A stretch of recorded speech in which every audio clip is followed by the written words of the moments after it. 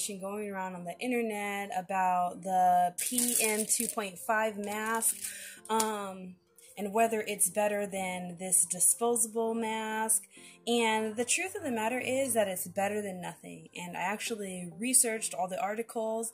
I included the article down below that I read, and it pretty much says that they don't really know. And the masks that are being sold online are actually not certified, so they don't know whether it's actually doing what it claims to be doing.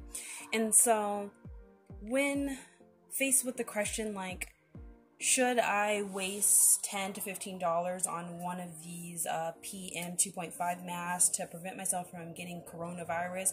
The answer is simple. Like, it's equivalent to wearing this with a filter. And this is my only option because masks where I live are sold out, and even though I do work in the healthcare, like, it would be selfish of me to take these from work because we are limited on supplies, and you know, we need them to protect ourselves from the patients and protect them from us from them, you know. And so I was going with this little headscarf for a while, and I found there is definitely problems with this headscarf. For one, well, they call it a bandana, right? For one, it doesn't say front or back. And so if you're putting this on and then throwing it in the car and then picking it up again and putting it on, all the virus probably came on the front. And then when you turn it around, you don't know it because it's no front or back. You can potentially get the coronavirus that way, like bam. Also, like when you're taking it off, say for instance you grab it again to put it on, and maybe you think like, oh, you know, I don't want to accidentally put this part on my mouth, so you put like front and back. Okay, so if you grab it like this and then put it on yourself, you could potentially be getting the virus on your hands, either side of your hand, so that's risky. And so the only option is like, oh, okay, so let me just grab it by here. I see which one is the front, and then I put it on this way. You know, it's curling up a little bit. You see how it's curling up like that?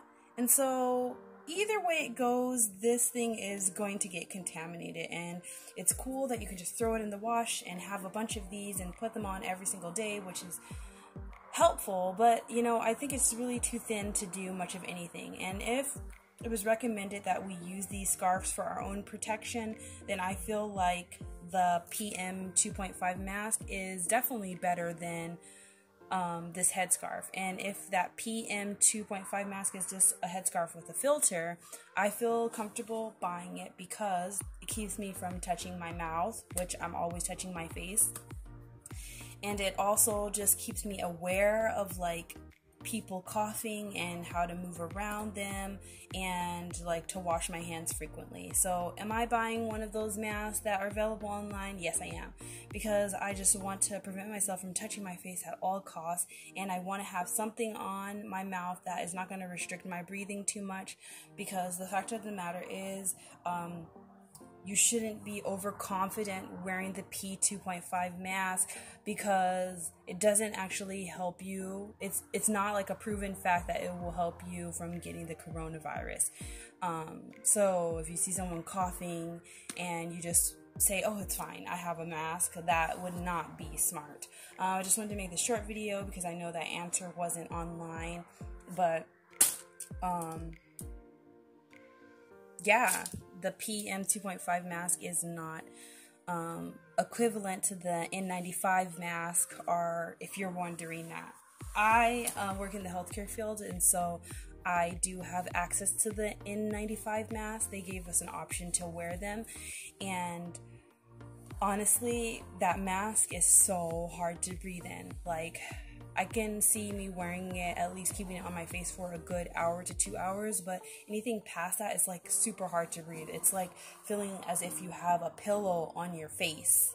And I'm one of those people who have like those paralyzing dreams where you have something on your mouth, but your hands can't move to take it off you. And so it starts making me super like uncomfortable wearing that kind of mask. So I do wear the disposable mask and throw them away every single day that I use them, which I know is very wasteful, and I would keep on being wasteful and buying more masks, but where I live, masks are sold out everywhere, and so the PM 2.5 is a second option for me that's better than nothing, keeps me from touching my face, and keeps me aware of my surroundings. So, do you want to buy it? Don't buy it for the wrong reasons, thinking that you are now immune to disease. It's just basically a headscarf, a bandana with a filter. Okay, bye guys. Just wanted to make that quick video.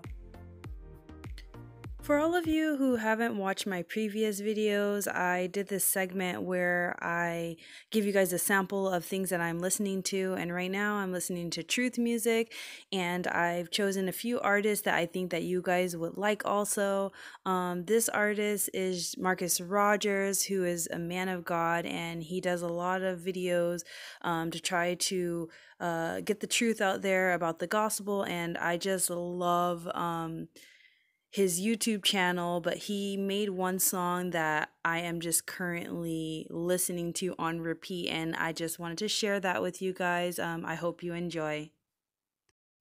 King Jesus, King Jesus, King Jesus, we praise you, Lord. King Jesus, King Jesus, King Jesus, reigns on. I was looking for an angel in all the wrong faces, looking for the answers in all the wrong places. It's hard to bring it home when you don't know what home base is. The blind lead the blind every day. Can you save me? I wondered if I followed you, where would it take me? I wanna know my purpose, God. Why did you make me? The Bible not